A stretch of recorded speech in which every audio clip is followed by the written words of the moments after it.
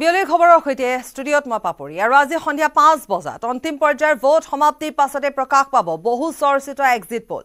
নিৰ্বাচন আয়োগৰ নিৰ্দেশনা অনুসৰি ভোট গ্ৰহণ সম্পূৰ্ণ হোৱাৰ আধা ঘণ্টাৰ পাছতহে প্ৰকাশ কৰিব পাৰিব এক্সিট পোলৰ সম্ভাৱ্য ফলাফল উল্লেখযোগ্য যে দেশৰ কিবাটাও ৰাষ্ট্ৰীয় নিউজ চেনেল আৰু প্ৰতিষ্ঠানে ভাগে ভাগে প্ৰকাশ কৰিব লোকসভা নিৰ্বাচনৰ এক্সিট পোল কোনে কোন দলক দিব কিমান আসন কোনে গঠন কৰিব নতুন চৰকাৰ এক্সিট পোলৰ এই সম্ভাৱ্য ফলাফলক লৈ উৎকণ্ঠিত হৈ আছে ৰাজনৈতিক দল তথা সচেতন মহল যদিও এক্সিট পোলৰ ফলাফল বহু সময়ত অসত্য প্ৰমাণিত হৈছে তথাপিও এক্সিট পোলৰ সমীক্ষাক লৈ উৎকণ্ঠিত দেশবাসী ইফালে এক্সিট পোলক লৈ নিউজ চেনেল সমূহে অনুষ্ঠিত কৰিবলৈ খোজা আলোচনাত অংশগ্ৰহণ নকৰাৰ সিদ্ধান্ত লৈছে কংগ্ৰেছে এআইচিচিৰ সাধাৰণ সম্পাদক পৱন খেৰাই সকলো ৰাজ্যৰ প্ৰদেশ কংগ্ৰেছলৈ প্ৰেৰণ কৰিছে নিৰ্দেশ কোনো ধৰণৰ এক্সিট পোলৰ অনুষ্ঠানত অংশগ্ৰহণ কৰিব নোৱাৰিব কংগ্ৰেছ নেতাসকলে কংগ্ৰেছৰ এই নিৰ্দেশক তীব্ৰ কটাক্ষ কৰিছে বিজেপিকে ধৰি বহুকেইটা ৰাজনৈতিক দলে News18ৰ অভূতপূৰ্ব এক্সিট পোল সৰ্বাধিক নমুনা সংগ্ৰহেৰে News18ৰ সৰ্ববৃহৎ এক্সিট পোল 21খন ৰাজ্যৰ প্ৰায় 1 লাখ লোকৰ নমুনা সংগ্ৰহেৰে 95% সংসদীয় সমষ্টি সামৰি প্ৰস্তুত কৰা হৈছে এক্সিট পোল পৰম্পৰা এৰি নতুন পদ্ধতিৰে সংগ্ৰহ কৰা হৈছে নমুনা কোন বিজয়ী হ'ব দেশ নিৰ্ণয়কাৰী এবাৰৰ নিৰ্বাচনত কোন হ'ব বিশ্বৰ সৰ্ববৃহৎ গণতান্ত্ৰিক দেশখনৰ প্ৰধানমন্ত্ৰী প্ৰকাশ পাব News18ৰ মহা এক্সিট পোলত অসমতো News18ৰ এক্সিট পোল কোনে দখল কৰিব অসমৰ 14টা সমষ্টি কোন বিজয়ী হ'ব যোৰহাটত গৌৰৱ গগৈ নে তপন কুমাৰ গগৈ কোনে দখল কৰিব ধুবুৰী কাৰ দখললৈ যাব গুৱাহাটী সমষ্টি ডিব্ৰুগড় নগাঁৱত শক্তিশালী স্থিতি কাৰ প্ৰকাশ পাব News18ৰ মহা এক্সিট পোলত আজি বিয়লি 5 বজাৰ পৰা লাইভ কংগ্ৰেছে কিন্তু বৰ্জন কৰিছে এক্সিট পোল অনুষ্ঠান আমি পুনৰ এবাৰ এইখিনিতে উল্লেখ কৰিব বিচাৰিম আজি 5 বজাৰ লগে আমি এই মুহূৰ্তত সংযুক্ত হৈছো associate editor senior associate editor Parthajyoti বৰাৰ সৈতে নিউজ এস্কট আছে পাৰ্থ আপোনাৰ ওচৰলৈ আহিছো আৰু কিছু সময় পিছতে 5 বজাৰ লগে যেটো এক্সিট পোলৰ কথা আমি কৈছোৱে গতিকে যিখিনি চৰ্চা আছিলে যিমানবোৰ গণনা আছিলে যেনেকুৱা ধৰণৰ অংক আছিলে সকলোবোৰ এই এক্সিট পোলত আমি এক প্ৰকাৰ ক'ব পাৰো তেতিয়াও আমি কথা পাতিছিলো যে এক আংশিক ছবি আমি দেখিবলৈ পাম পাপৰি অপেক্ষাৰ উৎকণ্ঠাৰ অন্ত পৰিব আৰু কিছু সময়ৰ পিছতে নিৰ্বাচন আয়োগৰ নিৰ্দেশ অনুসৰি শেষৰটো পৰ্যায়ৰ নিৰ্বাচন অৰ্থাৎ ভোট গ্ৰহণ সমাপ্ত হোৱাৰ আধা ঘণ্টাৰ পিছত অৰ্থাৎ প্ৰায় 6:30 বজাত এক্সিট পোল মুকলি হ'ব আৰু এই এক্সিট পোল মুকলি হোৱাৰ পিছতে আমাৰ হাতত কিছু তথ্য থাকিব যি তথ্যৰ ভিত্তিত আমি এক অৱস্থিতিত উপনীত হ'ম যি জোৰ পৰা আমি ক'ব পাৰিম এইখন চৰকাৰ গঠন হোৱাৰ সম্ভাৱনা আছে বা এইটো দলে চৰকাৰ গঠন কৰাৰ সম্ভাৱনা আছে যি কি নহওক News18ৰো মেগা এক্সিট পোল আমি প্ৰকাশ কৰিম 6:30 বজাত ইতিমধ্যে আপুনি কৈছে 21খন ৰাজ্য যি ৰাজ্যৰ অসমো সোমাই আছে 21খন ৰাজ্যৰ প্ৰায় 1 লাখ লোকৰ ওচৰলৈ গৈ News18এ এই সমীক্ষা চলাইছে গতানুগতিক যি পদ্ধতি পূৰ্বতে ভোট কেন্দ্ৰসমূহৰ বাহিৰত এক্সিট পোল কৰা প্ৰতিষ্ঠানসমূহৰ প্ৰতিনিধি ৰখি থাকে আৰু ভোট মতদান সাব্যস্ত কৰি বাহিৰলৈ ওলাই অহা ব্যক্তিগৰাকীক প্ৰত্যক্ষ আৰু পৰোক্ষ প্ৰশ্নৰ যোগেদি ষ্ট্ৰাকচাৰ্ড কিছুমান প্ৰশ্নৰ যোগেদি কিছু উত্তৰ গ্ৰহণ কৰা হয় আৰু সেই উত্তৰবোৰৰ ভিত্তিত ভোট শ্বেয়াৰ দল এটাই কিমান ভোট পাব আৰু পাৰ্চেন্টেজ ৱাইজ কিমান ভোট পাব আৰু সেই দলটোৰ কেইজন প্ৰাৰ্থী জয়ী হ'ব ইত্যাদি যি তথ্য সেই তথ্যসমূহ সদৰি কৰা হয় কিন্তু News18এ কি কৰিছে News18এ এদিন পিছত যদি 19 এপ্ৰিল তাৰিখে ভোটদান সাব্যস্ত হৈছে 20 এপ্ৰিল তাৰিখে সেইসকল লোকৰ ঘৰলৈ গৈছে ৰেণ্ডম চেম্পলিং কৰিছে বিজ্ঞানসন্মত পদ্ধতিৰে এখন ঘৰৰ এজন ব্যক্তিৰ পৰা কিছু মতামত লোৱা হৈছে ষ্ট্ৰাকচাৰ্ড কুৱেশ্যন কিছুমান কৰা হৈছে সেই উত্তৰসমূহ লোৱা হৈছে সেই ব্যক্তিজনে মতদান সাব্যস্ত কৰিছে নাই তেওঁৰ আঙুলিটোলৈ চাই আঙুলিৰ চিয়াঁহীৰ দাগ চাই সুনিশ্চিত কৰা হৈছে আৰু তাৰ সমান্তৰালকৈ সকলো প্ৰক্ৰিয়া চেণ্ট্ৰেলি মনিটৰ কৰা হৈছে সেই ৰিপ্ৰেজেন্টেটিভজন সঁচাকৈ সেইজন ব্যক্তিৰ ঘৰলৈ গৈছে নে মতদান সাব্যস্ত কৰা ব্যক্তিজনৰ ঘৰলৈ গৈছে নে সেই বিষয়টো সুনিশ্চিত কৰিবলৈ GPS লোকেশ্যন ইত্যাদি বা হোৱাটছআপত ইমেজ প্ৰেৰণ কৰা ইত্যাদি ব্যৱস্থাবোৰ কৰা হৈছে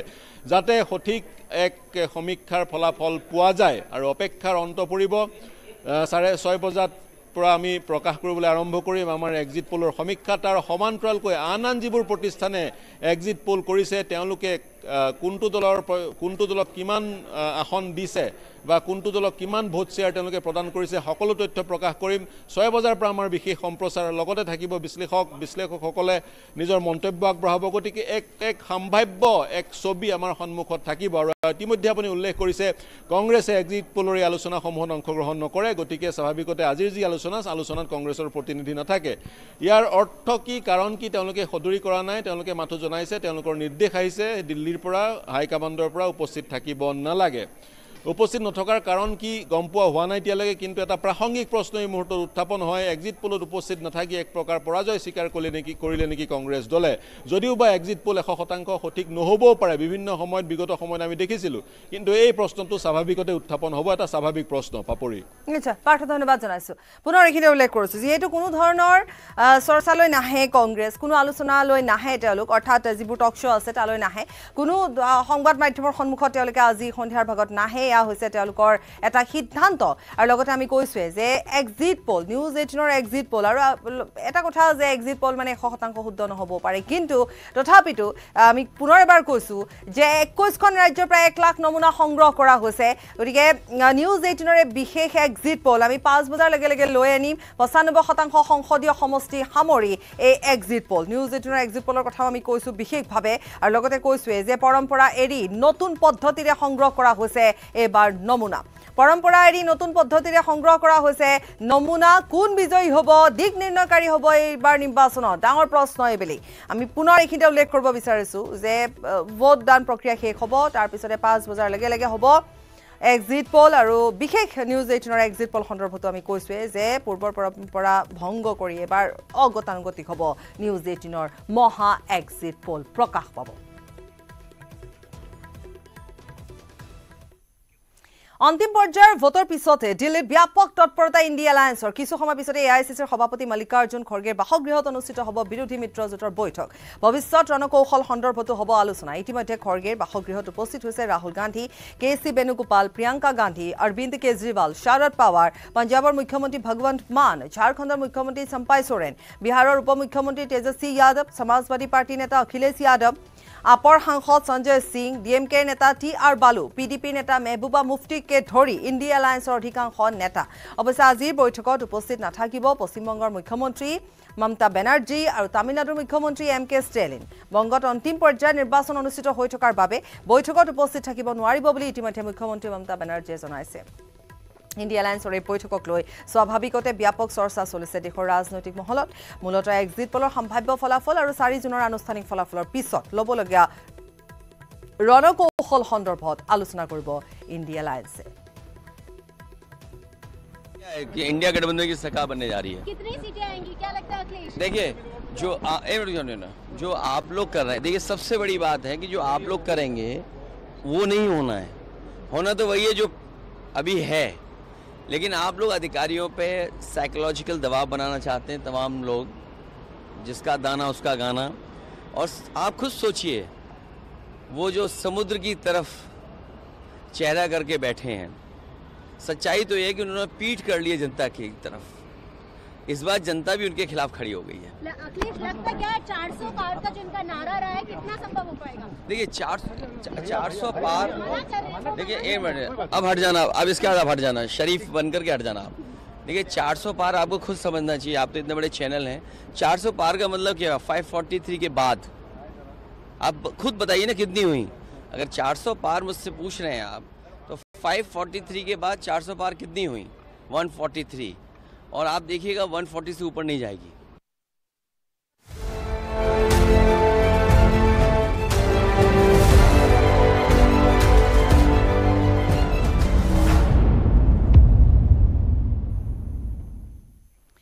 কিছু সময় পিছতে সামৰণি পৰিব বিশ্বৰ সৰ্ববৃহৎ গণতান্ত্ৰিক ৰাষ্ট্ৰ ভাৰতৰ অষ্টাদশ লোকসভা নিৰ্বাচনৰ ভোট গ্ৰহণ মুঠ 543টা সমষ্টিৰ 5 বজাৰ লগে সম্পন্ন হ'ব ভোট গ্ৰহণ প্ৰক্ৰিয়া আজি দেশৰ 7খন ৰাজ্য আৰু এখন কেন্দ্ৰীয় শাসিত অঞ্চলৰ মুঠ 57টা সমষ্টিত পুৱা 7 বজাৰ পৰা আৰম্ভ হৈছে ভোট গ্ৰহণ 57টা সমষ্টিত 904 গৰাকী প্ৰাৰ্থীৰ মাজত অনুষ্ঠিত হৈছে ভোট যুদ্ধ বিয়লি 3 বজা পৰ্যন্ত ভোট গ্ৰহণৰ হাৰ 44% আজি উত্তৰ প্ৰদেশ আৰু পঞ্জাবৰ 13টা সমষ্টি পশ্চিমবংগৰ 9টা সমষ্টি বিহাৰৰ 8টা সমষ্টি উৰিষ্যাৰ 6টা সমষ্টি হিমাচল প্ৰদেশৰ 4টা সমষ্টি ঝাৰখণ্ডৰ 3টা সমষ্টি আৰু কেন্দ্ৰীয় শাসিত অঞ্চল চণ্ডীগড়ৰ এটা সমষ্টিত অনুষ্ঠিত হৈছে ভোট গ্ৰহণ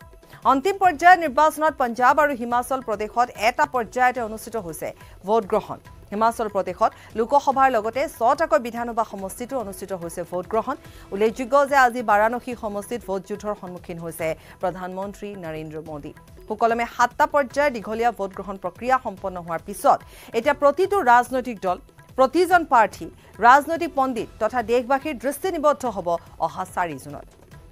4 জুনৰ ফলাফলতে নিৰ্ণয় হ'ব পৰৱৰ্তী 5 বছৰৰ বাবে কোনে গঠন কৰিব চৰকাৰ, কোন হ'ব পৰৱৰ্তী প্ৰধানমন্ত্ৰী।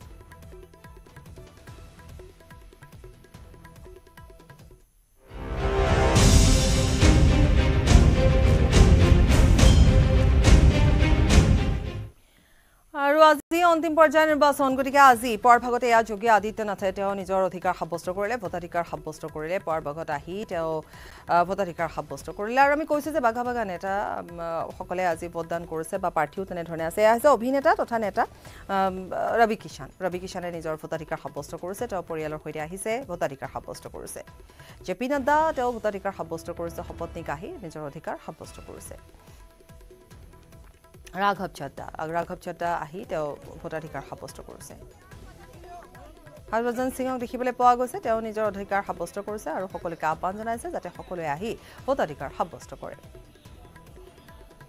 মিথুন চক্ৰৱৰ্তী অৱশ্যে কিছু তেওঁ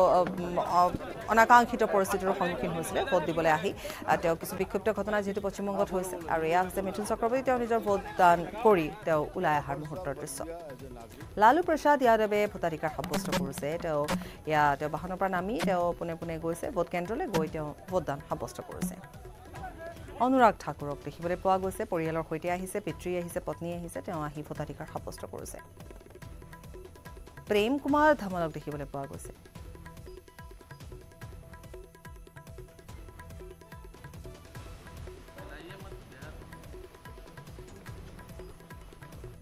ভগৱান মান্তক দেখিবলৈ পোৱা গৈছে, তেওঁ আহিছে, শপতনিক আহিছে, পৰিয়ালবৰ্গৰ সৈতে আহিছে, তেওঁৰ যিটো নিৰ্দিষ্ট ভোট কেন্দ্ৰ তাত তেওঁ ভোটদান সম্পন্ন কৰিছে। ৰবি শংকৰ প্ৰসাদক দেখিবলৈ পোৱা গৈছে, তেওঁ নিজৰ ভোটাধিকাৰ সাব্যস্ত কৰিছে। কংগনা ৰাণাৱত অভিনেত্ৰী তথা এইবাৰৰ প্ৰাৰ্থী বিজেপিৰ প্ৰাৰ্থী কংগনা ৰাণাৱত আহিছে, পৰিয়ালৰ সৈতে আহিছে, আহি তেওঁ ভোটাধিকাৰ সাব্যস্ত কৰিছে। নীতিশ কুমাৰক দেখিবলৈ পোৱা গৈছে, নীতিশ কুমাৰ যাদৱেও ভোটাধিকাৰ সাব্যস্ত কৰিছে। তেজস্বী যাদৱ আহিছে, তেওঁ এনেধৰণে আহিছে, কিছু অসুস্থ আৰু তেওঁ আহি নিজৰ ভোটাধিকাৰ সাব্যস্ত কৰিছে।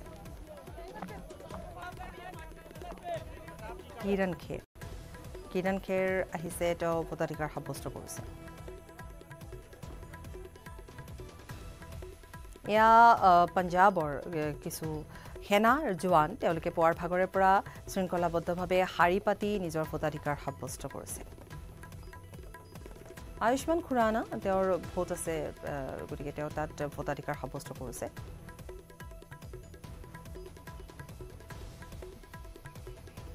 আৰু আজি আমি কৈছোঁৱে যে এতিয়া অপেক্ষা মাথো 4 জুনলৈ আৰু আজি এক্সিট পলো থাকিব, গতিকে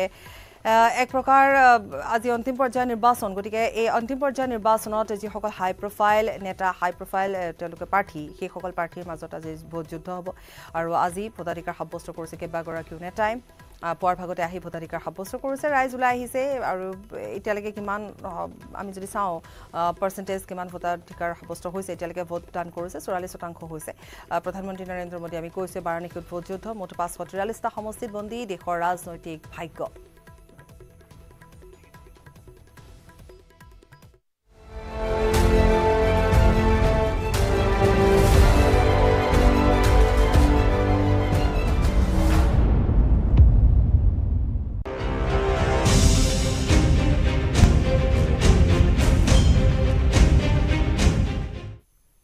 বাতৰিত সময় হৈছে চমু বাণিজ্যিক বিৰতি। এইটো মাইথান ষ্টিল নহয়, ওচৰ চুবুৰীয়াসকলে লগাইছে।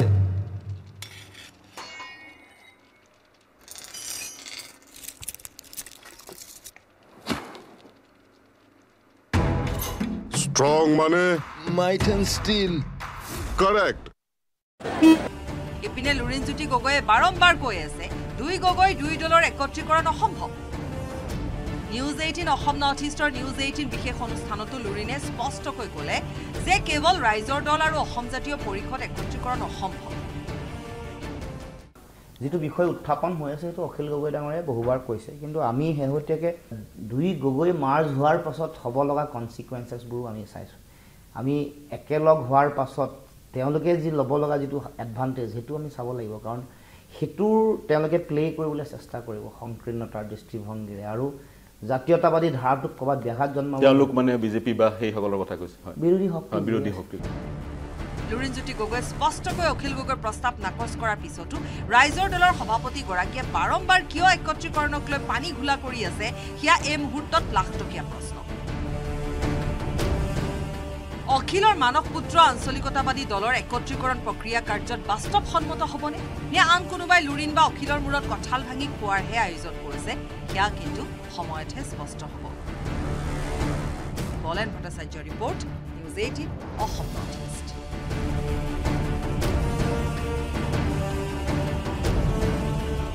চাৰিজনলৈ আৰু বেছি দিন নাই কেইটামান দিনহে বাকী আছে উৎকণ্ঠা বৃদ্ধি পাইছে যিমানেই দিন চমু চাপি আহিছে উৎকণ্ঠাৰ অন্ত পৰিব 4 জুন তাৰিখে কেন্দ্ৰত যি ৰাজনৈতিক দলেই বা ৰাজনৈতিক দলটোৰ নেতৃত্বৰ মিত্ৰজোঁটে চৰকাৰ গঠন কৰিবলৈ হলে 272খন আসন তেওঁলোকে লাভ কৰিব লাগিব 272 হৈছে মেজিক নম্বৰ কাৰণ আমাৰ লোকসভাত আসনৰ সংখ্যা 543 যদিও বা বিজেপিৰ আসনৰ সংখ্যা হ্ৰাস পায় 272তকৈ কমিব নেকি এটা প্ৰাসংগিক প্ৰশ্ন এইডাল স্কেল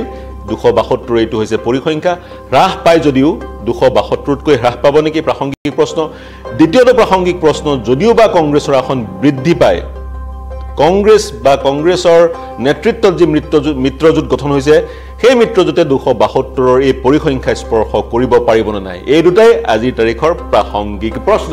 প্ৰিয় দৰ্শক মই পাৰ্থ বৰা সকলোকে স্বাগতম জনাইছো নিৰ্বাচনৰ এক বিশ্লেষণ আগবঢ়াম পৰিসংখ্যাৰ ভিত্তিত কলুৱে 272ৰ এই মেজিক নাম্বাৰ যিটো ৰাজনৈতিক দলে স্পৰ্শ কৰিব সেই ৰাজনৈতিক দলটোৱে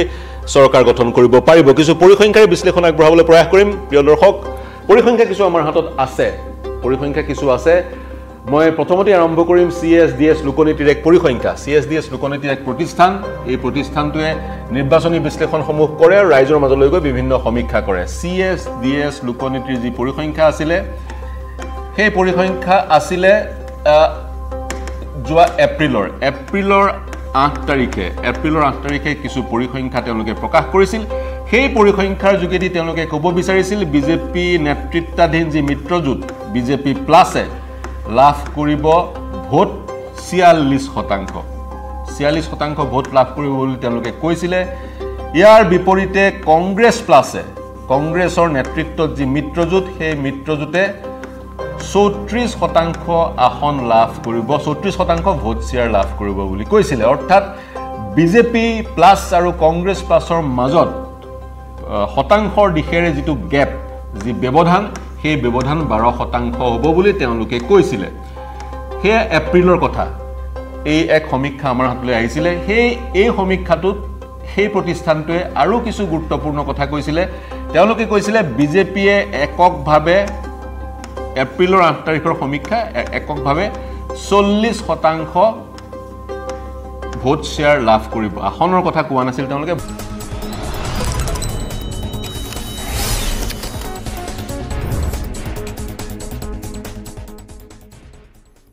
ৰবদি এসু খন্তেক বিৰতিৰ পাছত 45 ঘণ্টিয়া ধ্যানৰ পৰা উঠিল প্ৰধানমন্ত্ৰী নৰেন্দ্ৰ মোদী অন্তিম প্ৰচাৰ অভিযান সামৰি 30 মেৰ বিয়লিৰ পৰা কন্যাকুমাৰীৰ স্বামী বিবেকানন্দ ৰক মেমৰিয়েলত ধ্যানত বহিছিল প্ৰধানমন্ত্ৰীগৰাকী আৰু আজি তেওঁ ধ্যান সামৰি দিল্লীলৈ বুলি উৰা মাৰিব प्रधानमंत्री ने स्वामी विवेकानंद की प्रतिमा पर पुष्प अर्पित किए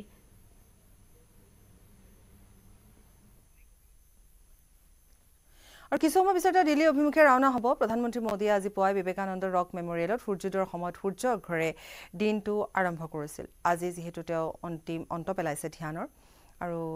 সেই সময়ছোৱাত কিছু ভিজুৱেলছ আমাৰ হাতত আছে আমি দেখুৱাম তেওঁ ধ্যানত মগ্ন হোৱাৰ লগতে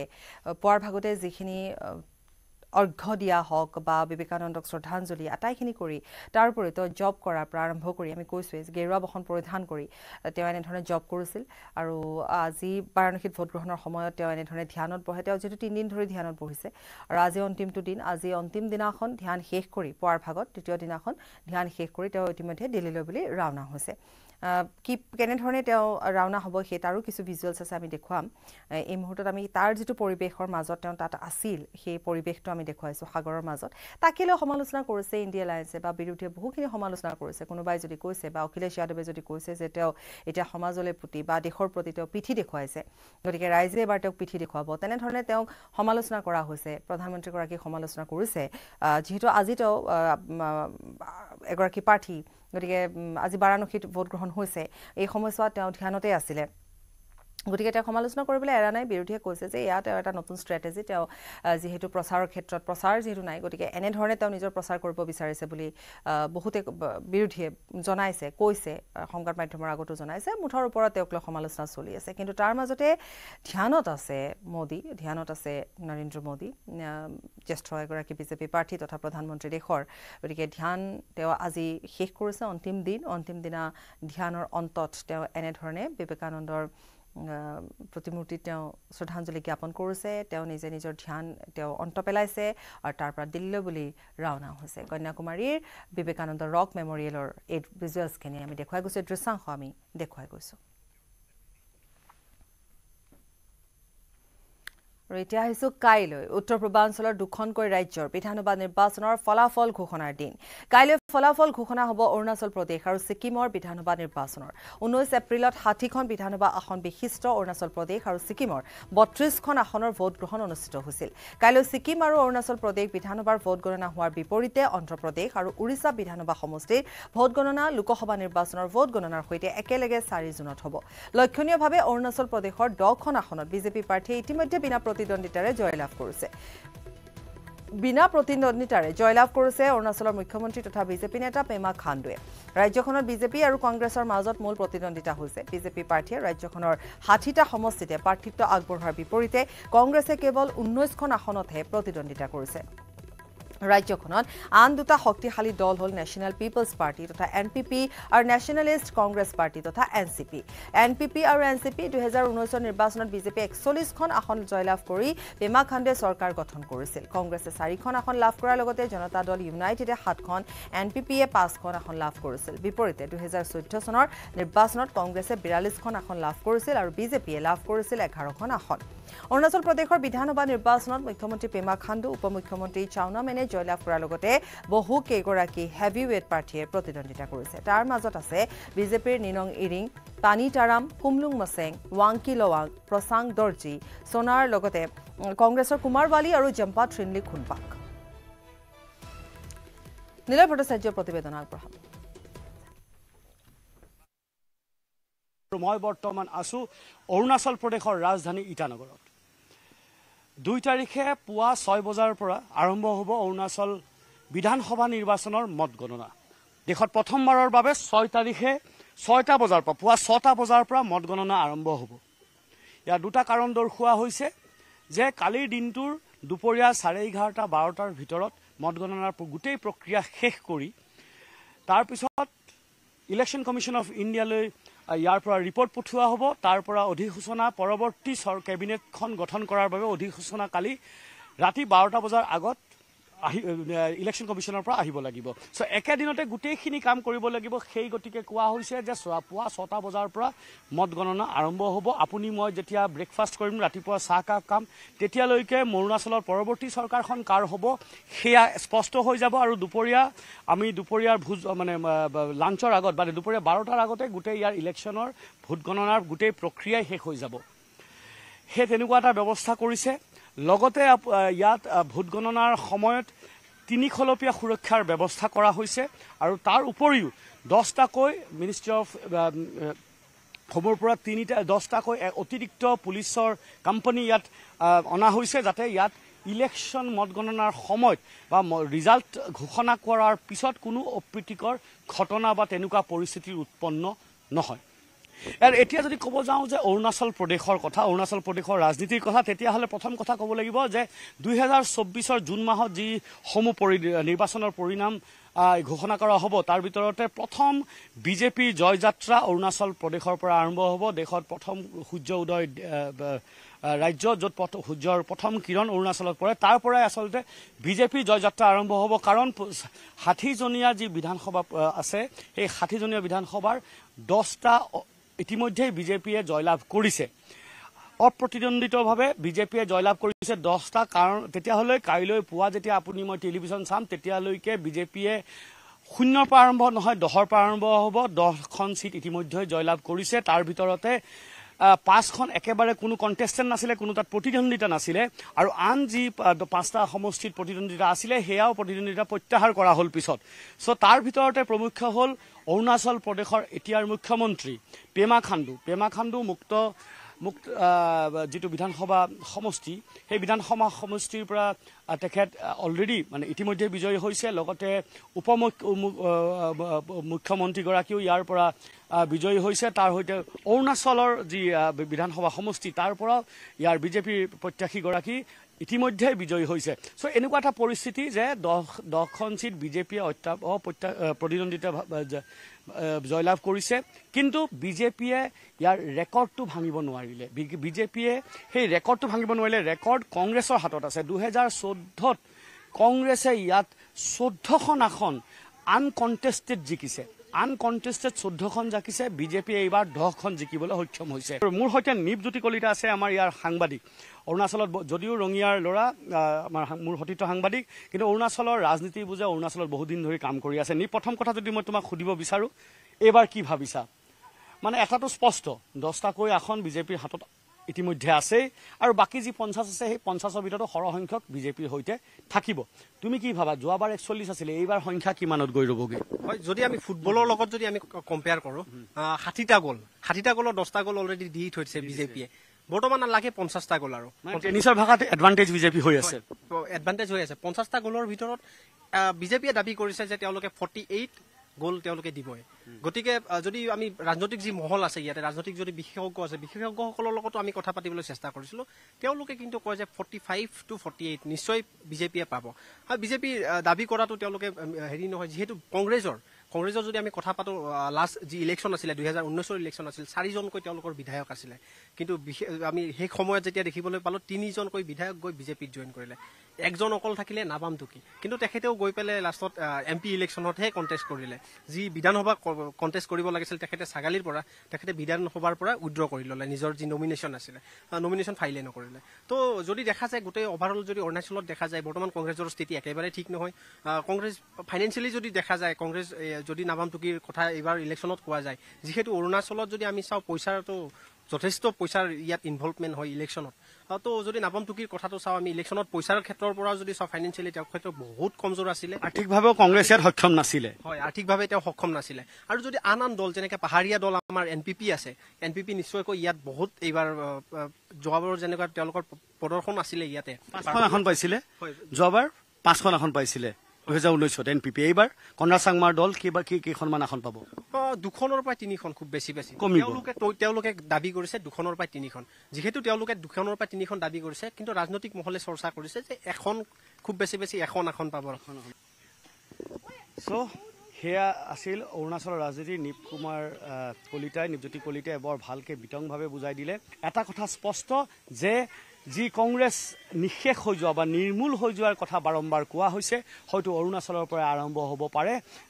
যে কংগ্ৰেছ ইয়াত একেবাৰে শূন্য হৈ যাব পাৰে 2014ত যিটো দলৰ প্ৰায় 51টা আসন আছিল সেই দল কমি গৈ আজি 2024ত একেবাৰে নিশেষ নিৰ্মূল হৈ যোৱাৰ উপক্ৰম